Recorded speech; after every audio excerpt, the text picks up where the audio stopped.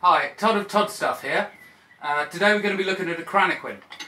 So this is a late 15th century Cranequin. They were invented sometime in the second half of the 15th century in a slightly simpler form than this. They then developed almost a second iteration into this one. And then by the 16th century they became incredibly ornate, like real status symbols, almost pieces of jewellery in their own right. But at this point, it's merely an expensive object, and they haven't really got around to decorating it yet. It's all a bit novel. Now, it is an incredibly powerful compound gearbox. So basically, one full turn of that makes, what's that? Less than a centimetre, maybe 8 millimetres, 3/8 of an inch of travel on the rack. So you're getting a fantastic gear ratio on this. It means you can span some very powerful bows. Now I'm just winding this back because I'm going to show you how it's used on a crossbow now.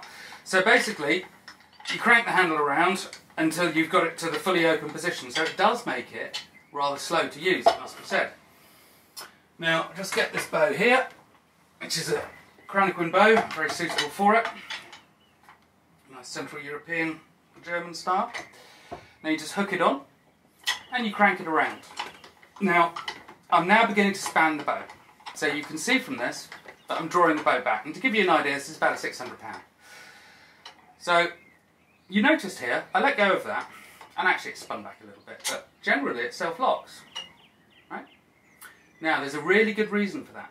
And that's if we span the bow, turn the bow over, there's a little hole here. And this particular trigger system requires you to push a pin in to set the trigger. Now of course what that means is that you can't hold the Cranequin while you're doing all of this. So it's fully spanned and you have to be able to let go. And what it won't do is unwind itself.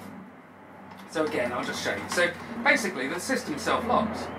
So yeah, you know, it works really well. Now if I wind that down and take it off, I'll show you the insides and why it does the self-locking. Now, at later times, they'd screw Cranequins together. Sometimes in this period they would, generally they wouldn't actually. They'd just pop them together with pins. That's how this one's been done. So just pop the pins out. It's obviously the main handle. Let's get rid of the belt hook. Now, I make no bones about it, these things are heavy. So the belt hook really is just suspended off your horse harness or something. It's not something that you would really want to hang on your own belt. Just going to take the top strap off. Now these last two pins, generally you'd knock out with a hammer, but I don't really want to mark the steel, so I'm just popping them out with a pair of pliers. Okay. So we have the top cap. Now what I try and do when I make stuff like this is I know that people want to be able to look at it and take it apart and show people and talk it through, you know, because that's what we love about history, is the weirdness of it. And so I try to make my stuff as correct inside as outside. Now part of that you'll see here, got the little pinion bit here, gear for the crank handle, the main gear and the pinion for that, a couple of washers, and then the rack itself.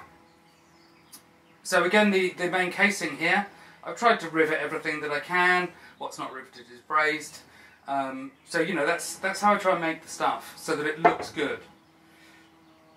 Now what you will really notice, especially if you're an engineer or know anything about gearing, is that I've got a 3-tooth pinion gear here, and this one is a 4-tooth pinion. This is how they did them.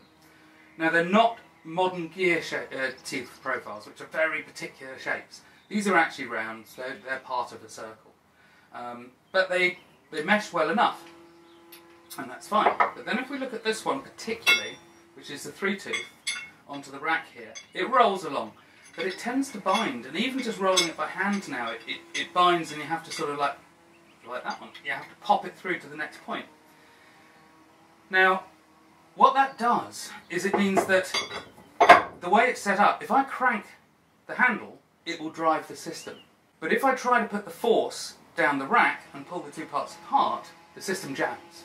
I have to put my force into the handle to do it. It doesn't need much force to do it, but basically, if I try and pull that out, i.e. I have let go of the handle, then the whole system will jam. And so what it won't do is just unwind itself, which is exactly, of course, what you don't want as you're spanning a bow, which is what I showed you there earlier on. So anyway, so we'll just pop it back together again now, and I'll talk you through it as we go. So first thing you do is pop the rack in, put the hook on it, And again, you just pin it together. Now because the item is handmade, you do want to have some care about which pin goes where, because it does matter. So the main gear now, I'll just put the correct spacer washer on the bottom, just turning it upside down so the washer doesn't drop. So, there we go, we're in position.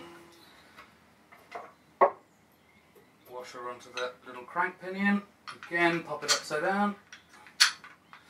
And now you can see how the mechanism works. So it's all functioning very well now. Just put the top plate on, and then the top strap. That's great. Now again, like I said, paying attention to where the pins go. Now these ones, you do want to pop them in so they jam, because otherwise you'll end up losing them, and that of course is a pain in the butt. So pop them in, give them a tap, and then likewise that is a correct position. That's always a pain in the arse with handmade objects. And then we're in, and there we go.